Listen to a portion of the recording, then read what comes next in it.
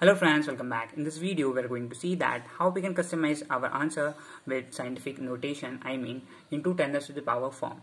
So suppose if I take a numerical value as 99999 and so on, and I press equal. So suppose I have done some calculation and I got an answer as this, and if I want this answer in the 10 raised to the power form, scientific notation form, so I will use this ENG key, just press this.